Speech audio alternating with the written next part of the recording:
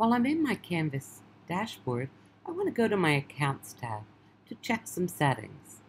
So I'm going to go to my settings within the Account tab, and I can see that I have email addresses here on the right-hand side.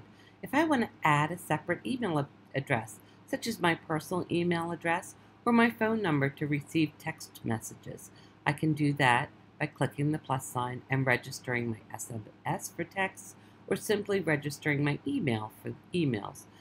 A parent or guardian can also insert their email if they would like to receive notifications about your courses.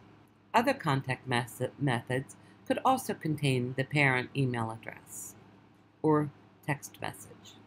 If I click to edit my settings, I can change some of the other features that are in my settings menu. If you needed to change your language from English, your time zone should always stay Eastern Time. To change your password, you would click the Change Password.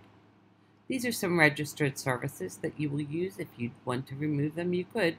It may not be advisable at this time.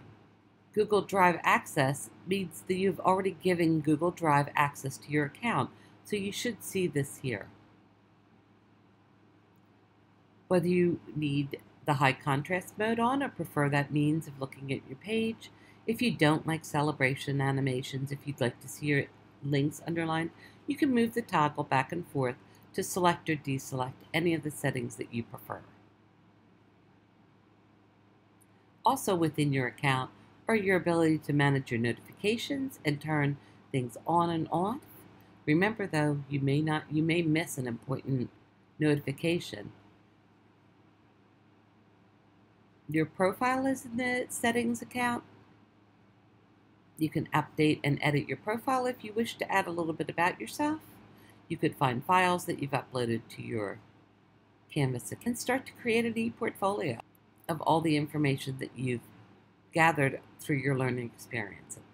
That's how to use accounts and how to update your email address in settings.